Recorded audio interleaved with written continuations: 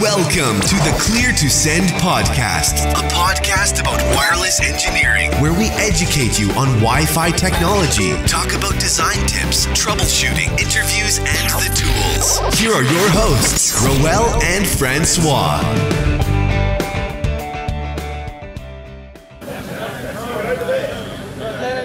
Hey everybody, this is Roel Dionisio of Clear to Send. We are live recording here at Cisco Live. Actually, we're not at Cisco Live, we're at the Wi-Fi training party where there's a lot of people here, drinks are flowing, and we decided to bring someone here, take him away from the party to talk about Eduroam. So I'm joined here with my co-host, Francois. How are you doing? Hi Roel, very good, thank you.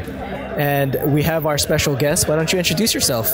Yes, thank you for having me on the show. It's a privilege. My name is Anders Nilsson. I'm from Sweden. People typically know me the guy who walks around with a Wi-Fi moose. And I work for the University of Umeå. And I also do some work for the Swedish Academic Network. And I mostly do wireless stuff, but actually today I've been doing quite a lot of wired stuff as well. So I'm also partly responsible for the technical reference group within the academic community in Sweden, and technically responsible for Eduroam in Sweden as well. Yeah, because that's going to be our topic today, or in this episode, which is Eduroam. And for me, I know I run we have Eduroam on campus, and people often ask what is required to use Eduroam, why is it there, why should I join that versus the campus Wi-Fi? And there are some benefits to using Eduroam, especially when you're maybe at a, let's say, roaming to a different campus, for example. But why don't you drill into an introduction of Eduroam and kind of why it's there? Why does it exist? To go way back in the old days, I think, if I remember correctly, Eduroam was created around 2003 when we started thinking about having better ways to make guest students coming to visiting other universities and giving them instant access to the wireless network. Actually, before that, they had a solution where they had an open SSID, and the only thing that was allowed through that SSID was VPN access. So they were thinking about having a global spanning access list opening up for all the VPN servers in the world. And eventually they figured out that this solution won't scale. So they went for a .1x solution instead. And in order for that to work, they needed to have a federation of radio servers that could accommodate that you're visiting one university and the radius traffic finds its way all the way back to the home university. And that was the one idea that sparked Eduroam. And Eduroam in itself is, well, to start with, it was started in the Netherlands as a guy who actually worked for Cisco for a while, called Klaus Virenga. Hello, Klaus, if you're listening to this. And he and some other guys took some time and created this initial idea where you were able to visit a guest university, and the exact wording was open your laptop and be online. So the idea was that there was no hassle. You just go to the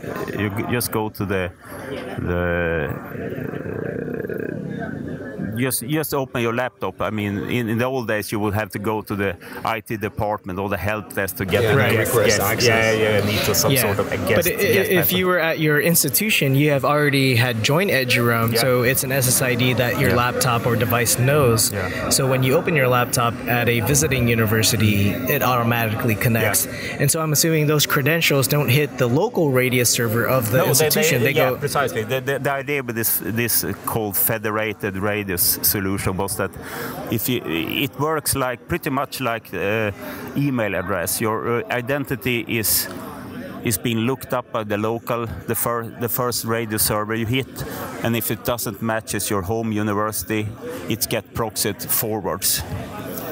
And eventually, I mean, it's in like in DNS lookup. You see, okay, I can't find it in a local university, so I go to the central radio server for that particular country, and if it doesn't. And is that something hosted by Eduroam? Like how does the traffic know where to go? Question. I mean, as I told you, Eduroam in itself is a federation and an organization, what we call the national roaming organizations. They sign up to be connected to Eduroam. So, for instance, back home in Sweden, the Swedish Academic Network, they are connected to the European Eduroam Federation. And because everything started in Europe, but eventually it's expanded even further. So we had one top server. Actually, we had two top servers in Europe, and then we had two top servers in Asia, and eventually we also had one server in the US and one server in Canada.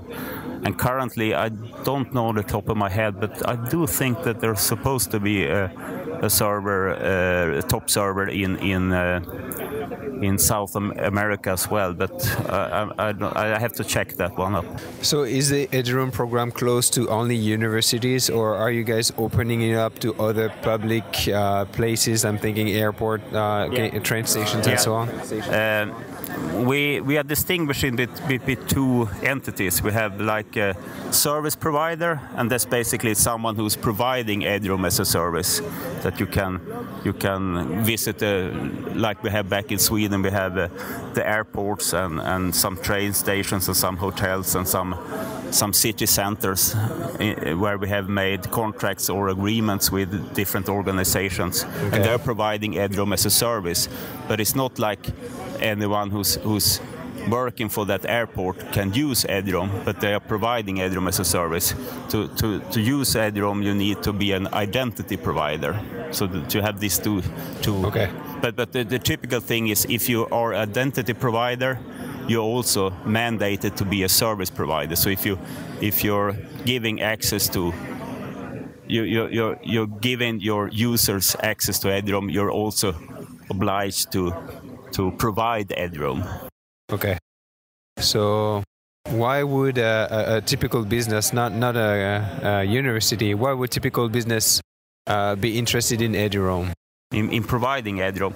Well, to start with, it's convenient. If you have, I mean, we had a good collaboration with the company running the Swedish airports, and that's basically because it worked so smoothly for them. There were no hassle. It became very popular, and it kind of boosted the value for the company running the airports. And also, typically in all the city centers where we have especially where you have large universities in Sweden, it gives a added value for the students to kind of go downtown, and you can sit on a coffee shop and you can just open your laptop and get online. Yeah. And also I have to put the emphasis, and I didn't add that to how Eduroam actually works, because it's .x or actually WPA to enterprise based. Yeah. You also have the encrypted connection, so it's not like you're going to your normal coffee shops and just go on an open SSID and typically get hacked. There's going to be some sort of authentication there. So can you go into any of those details as to what those requirements should be? Because it's definitely not a pre-shared key. No. So we're talking about certificate-based installation there where someone's going to have to manage the certificate server, which is going to be the institution that the user is authenticating to. Well, actually, talking about EAP types, I think it's a 2-hour session because there are so many ones. Let's just minimize that to about 10 minutes. Yeah, precisely. Initially, when Eduroam started off, you had the situation where people were talking. Where people were kind of arguing that the only way to do it was EAP TTLS, because in those days the only way people were thinking that it would work was to use credentials, user and password. But here's the trick. If you're doing it TTLS, you have a TLS tunnel going inside your radius packets all the way from your visiting university back to your home institution where your IDP is, and that actually makes it a secure connection. But is that a requirement for people to deploy a radius? They have to use EAP TTLS? No, in the old days people thought that, but actually that wasn't really true, because you can use, as long as you use, well, basically you can use pretty much any EAP type you like, as long as you can put something that generates a username inside the radius packet so it can find its way back home. But for instance, EAP MD5 doesn't really cut it, because you have something hashed in plain text. So the thing is, we need to have it secured in some sort of fashion. So the way to do it is to have some sort of TLS connection going back. And you can do it either via EAP TTLS, you can do it via EAP TLS, in which you just have a client certificate on your device, and that one is your authentication method. Or you can do it via PEEP, and PEEP in itself has many different flavors, as we can dive into some other time. And then you have some of the new called EAP Fast would also actually work. Yeah. Nobody's so doing that. A lot of it's gonna depend on what kind of authentication server you're gonna use, what EAP types it supports, and how, I guess, to put it in a lack of words, like how easy is this gonna be for the users to install certificates, for example, on their devices. Yeah. And also the thing is here, if you're not using EAP TLS, where you have a client certificate on your computer, you actually could do this without having to install anything. The only caveat there is that if you do that, you have to take into account that there's a possible man-in-the-middle attack. Yeah, because you got to trust the certificate. What server is displaying that certificate to you? The user has to know what server that's coming from, which they're never going to know what the real server is going to be. This was a main hurdle in the old days, because typically people were using Eduroam and they didn't provide proper settings to their device. So what would you recommend for people? Because I think that's maybe one of the areas of attack, right? Yeah. How would you recommend to people that want to deploy Eduroam? How would you suggest they do it? I mean, my personal view, since, let me see now, it was 12 years ago we started using EAP TLS. So I would strongly suggest using EAP TLS, mainly due to the fact that even though I get hacked, I'm not exposing any sort of credentials. It's just a client certificate going on, and there's some sort of announcement going on, but. We have a party going on. I mean, we're at a pool, so, but we're not in the water doing this recording. Yeah, we might be. We might be soon. No, getting back to that, I would strongly suggest, and this has been my firm belief as the product progressed, that we needed some sort of onboarding mechanism, in which we had an automatic way to set up things. A trusted way to get the certificate. Yeah, precisely. You have some way. Either you get onboarded when you're at your home site, or you have some sort of way. And there are different means. Currently, we're using the iServer, the Cisco product, for onboarding our clients. In the old days, we just had a manual website providing client certificates, and we provided them with instructions. But what's coming up now, and what's had been available, I have to give my regards to Stefan Winter, who's been doing a really great work at another supporting software, which is called the CAT, the Client Assistant Tool. Yeah, and I've seen that. Yeah. You look for your institution, and you can download the certificate, I guess the root CA. And it's been developed even further. So in the old days, CAT could only provide typically users using PEEP or EAP TTLS, but now we're looking into developing it even further, so we can provide client certificates via this tool. So you have because right now it's just a server certificate. Yeah, we're running it as a pilot, as a service back home in Europe, and we have some projects, and we're collaborating from the Scandinavian or the Nordic countries to enhance this product even more, so you can have a federated login via web SSO, and you can be pretty much anywhere in the world, and just log into your home institution via the website, and then you're provided the right certificate and all the profile and the settings that will be installed into your computer, so you can done properly, you will be pretty safe. Yeah, because I've had this request on campus where somebody said, "Hey, I don't." Stanford's not on the CAT list, but like you said, it's still a pilot. Yeah.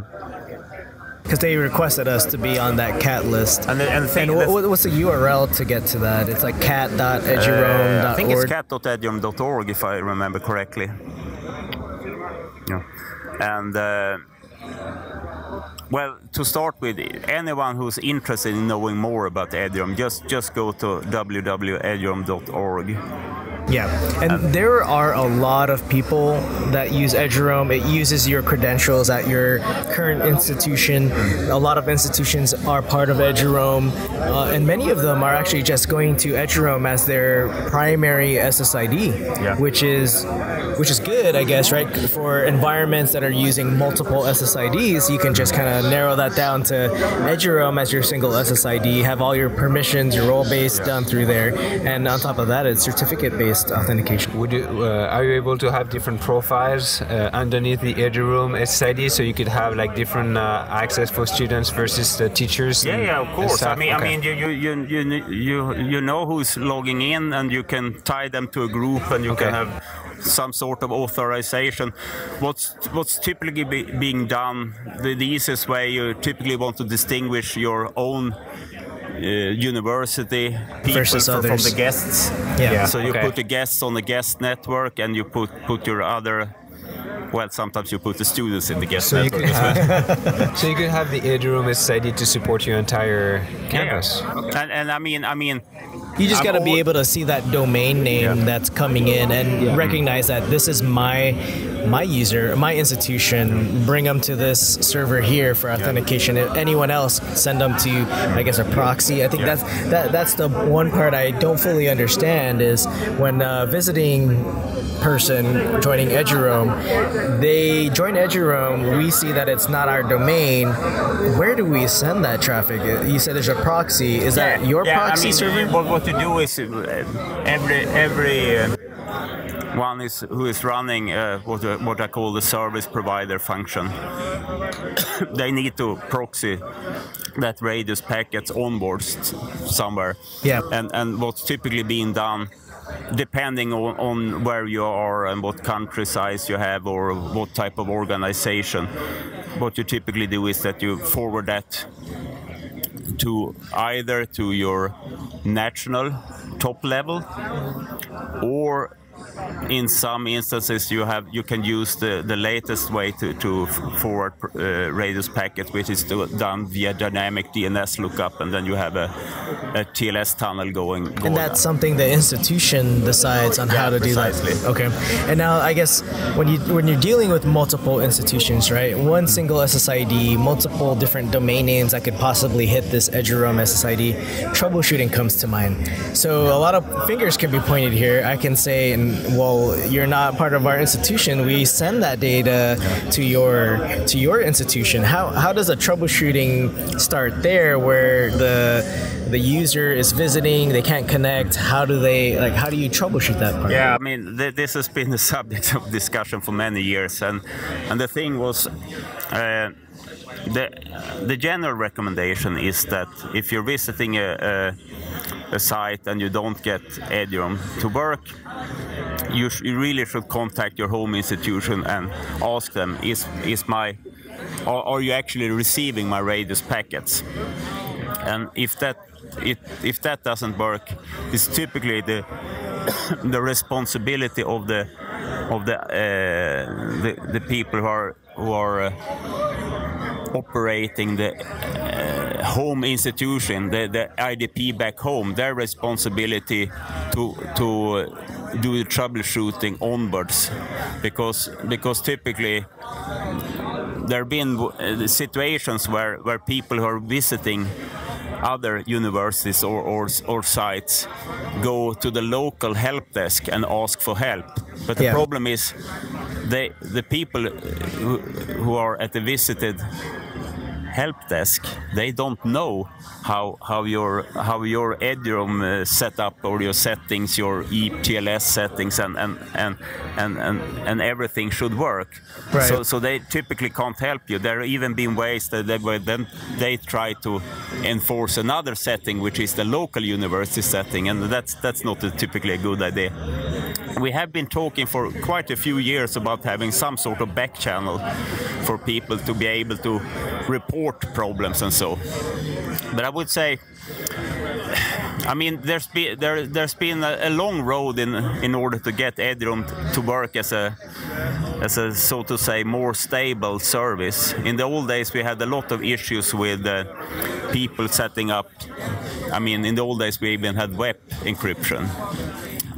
And then we had WPA, and then we had WPA mixed mode with WPA2, and then we enforced everyone to move to WPA2, and that took quite a while as well. So you got this evolution of authentication here. Yeah, and the problem was that there were people coming to other sites, and they had WPA only set of the client. I will say I like that this background music here is trying to make you sound sexy as you talk about this, right? This is a sexy topic.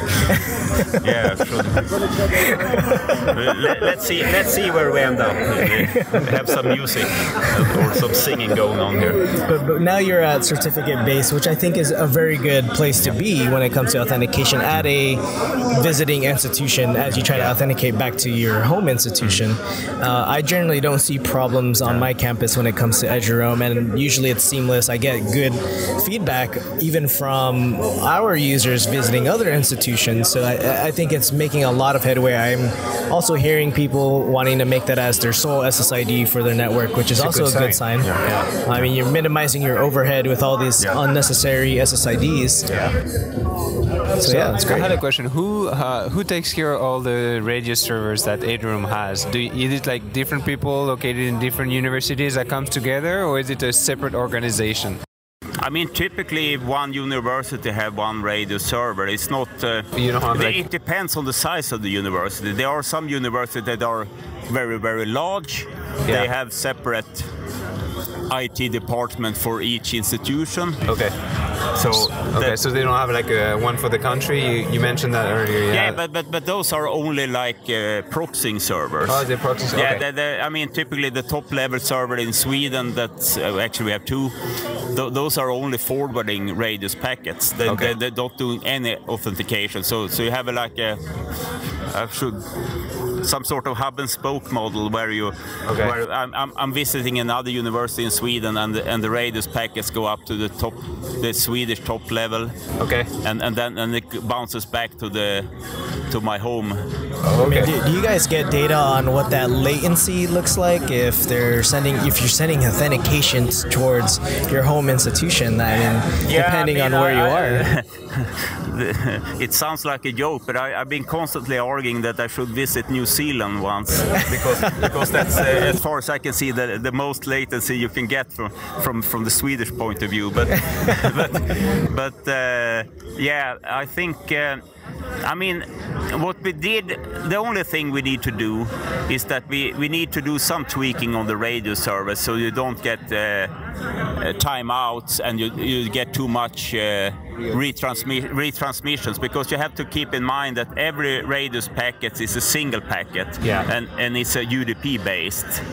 So retransmissions is the issue, and also if you have like your wireless infrastructure typically have some sort of timeout value. If you're running a Cisco controller, I would recommend to raise that value from 2 seconds to 5 seconds. Typically, I've seen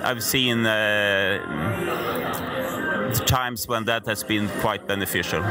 Okay. So do you have any general guideline and configuration standards that you give out to universities that want to implement Eduroam, or they can do pretty much whatever they want on their configuration? Well, there are definitely guidelines, and if you go to eduroam.org, there is actually a cookbook there. So you have. And you guys have the recipes. Pardon me? You guys have the recipes.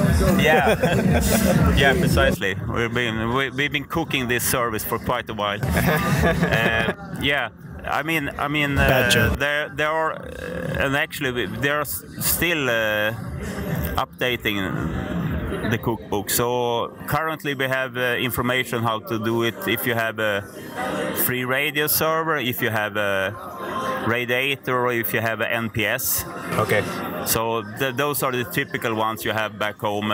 We made some work on the iServer, and I do think actually Aruba, if I don't out on a limb here too much, I do think that Aruba also have some sort of internal documentation how to configure ClearPass if you're doing that. Yeah, that's useful because they recognize how big Eduroam is, especially in education institutions. I mean, that's going to be big for them as well because Aruba is in a lot of EDUs. Yeah. Cool. I mean, let's wrap this up because a party is starting. So where can people find out more about you? You're on Twitter. Any other sites they should look at? Yeah, I'm still trying to get my blog working, but I would definitely recommend everyone who's interested in knowing more about Eduroam to go to www.eduroam.org. That's the main thing. We have some information in Sweden, but that's in Swedish, so I don't think much of the audience will think much about that. There's Google Translate. Yeah, precisely. There's always Google Translate. And if you want to find me on Twitter, it's at Herr Nilsson with 2 R. We'll put a link. We'll put a link in the show notes for that. Put the link because it's kind of a spoof. Everyone calls me like the monkey of Pippi Longstocking. Well, great. We appreciate you coming to join us, taking you away from the party a little bit to talk about Eduroam. I mean, it's really great information to get out there for people who want to use Eduroam. But yeah, I mean, this. What do you think so far, real quick, about Cisco Live? Yeah, it's been, as always, it's been great, especially the US events, because it's huge. You meet a lot of friends, you can network, and you meet the right people and get the opportunity to ask them the right questions and get the right answer. Actually, the party I just came from, I have to give a shout out to Javier Contreras, who's really the go-to guy if you run into issues with Cisco wireless equipment. Awesome. Well, great. Yeah, thanks for coming out. We appreciate it. Okay. Thank you, guys. Thank you. Bye-bye.